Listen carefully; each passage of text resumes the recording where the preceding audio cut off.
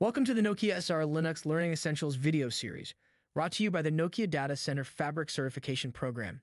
This video explains SR Linux interface configuration and verification. Modern data center uses the leaf and spine close architecture and IP routing for traffic exchange. Nokia offers a family of IP routers such as the 7220 and 7250 IXR that are purposely designed to work as leaf and spine routers. To support control plane and data plane forwarding in a data center, different types of interfaces need to be configured on the leaf and spine routers. The loopback and system interfaces are virtual interfaces that are always up. They provide a stable source or destination from which packets can always be originated or received. They are typically used by IGP and BGP routing protocols.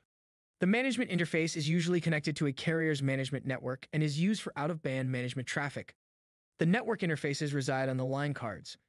These interfaces carry transit traffic as well as originate and terminate control plane traffic and in-band management traffic. SR Linux interface naming conventions. The names of different SR Linux interfaces need to follow some predefined naming conventions. Loopback interfaces are named LO followed by a number. The system interface is a special type of loopback interface. It supports only one sub-interface system 0.0 and can be bound only to the default network instance. It is required when VXLAN tunnels are used. ASSR Linux router has only one management interface and it is called Management 0. The network interfaces are named following the convention Ethernet, followed by the line card number, then the physical port. As an example, Ethernet-1/36 refers to the network interface on line card 1 port 36. SR Linux sub-interface. A sub-interface is a logical interface within a parent interface such as Ethernet-1/36. If the parent interface VLAN tagging is set to false, which is the default setting, only one sub-interface is allowed. If the parent interface's VLAN tagging is set to true, up to 4,096 sub-interfaces using different VLAN IDs are allowed. A sub-interface can be of type routed, which is the default setting, or bridged. Sub-interface name use the name of the parent interface followed by a dot and an index number from 0 to 9999. When a sub-interface is bound to a network instance, IP forwarding for its subnets are enabled.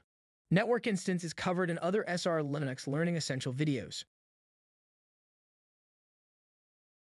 First, let us configure the network interface between Leaf 1 and Spine 1 routers. On the Leaf 1 router, enter into the candidate mode to configure the router. Configure network interface Ethernet-1/1 with a sub-interface 0 to the Spine 1 router. Enable the sub-interface.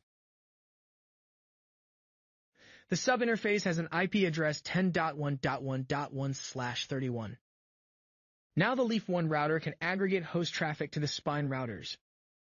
Configure another network interface Ethernet-1/10 with to host 10. Enable the interface. Set VLAN tagging to true. Create a sub-interface 0 and enable the sub-interface. Add an IPv4 address 192.168.101.1/28 to the sub-interface. Add VLAN ID 10 to the sub-interface.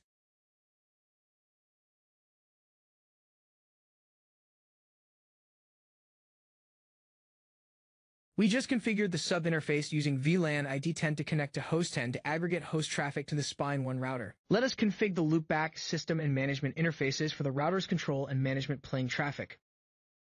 Enter into the candidate mode to configure the router. Configure the loopback interface LO0 and enable the interface. Create a sub-interface 0 under the loopback interface and enable the sub-interface 0.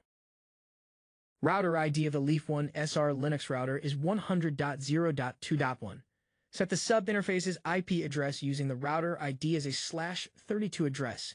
This simplifies the identification of the Leaf 1 router in IGP and BGP setup.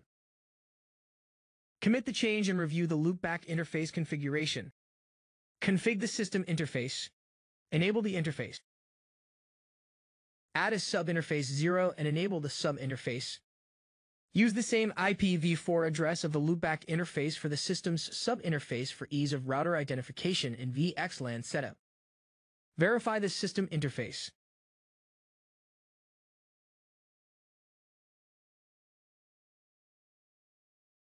The management interface has been pre-configured in the lab.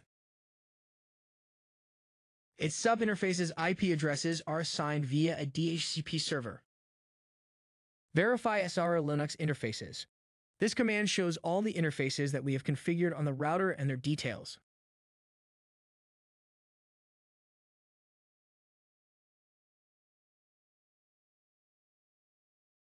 This command shows the interface's IP addresses assigned via a DHCP server.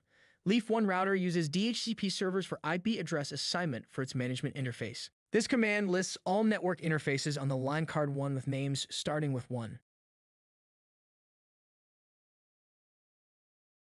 This command shows subinterface 0 configured on all line cards on the router.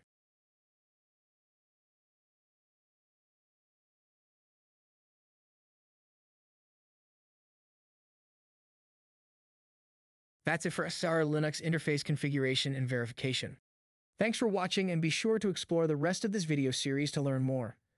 And when you're ready to practice what you've learned, my DCF Learning Labs provides comprehensive exercises with step-by-step instructions and solutions, all in one simple browser-based application.